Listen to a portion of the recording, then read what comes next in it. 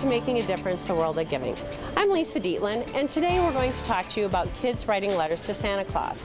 Yes, kids still do write letters to Santa Claus, and while they might not have visions of gingerbread men dancing in their heads, they do have visions of getting that very special toy, book, skateboard, bicycle, Xbox, MP3 player, smartphone, you name it, they have those ideas and they're sending their letters to Santa. Well, we're here today to talk about 3 groups and organizations that help and ways that you can be a Santa helper. The first is the United States Post Office. In 1912, the Postmaster General decided that the postal employees, as well as community organizations and individuals, could actually be Santa's helpers. So if you're interested in being a Santa helper and making sure a child has a gift under the tree on Christmas morning, contact your local post office. The second organization we've heard about is the U.S. Marines Toys for Tots.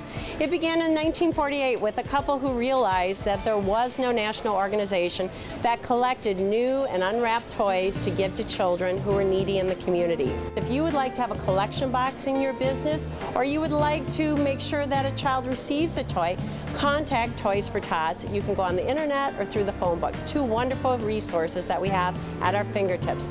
I'm here with Andrea Schwartz, who is the Vice President of Media Relations and Cause-Related Marketing, and she's going to tell us a little bit about the Believe campaign. So how did this get started, Andrea? Well, this Believe campaign, we are now in its 3rd year, and so each store has a Believe box that children can bring their stamped letters to this box.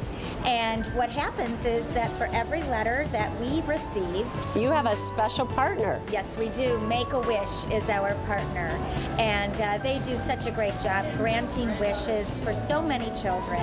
And so for every letter we receive, we give Make-A-Wish $1. $1? Up to Kids, they got it. $1 million. So we really want everybody to write their letters so we can match it dollar for dollar. Oh, what a wonderful program. Most kids expect to find a miracle under the tree on Christmas morning, and many of them will.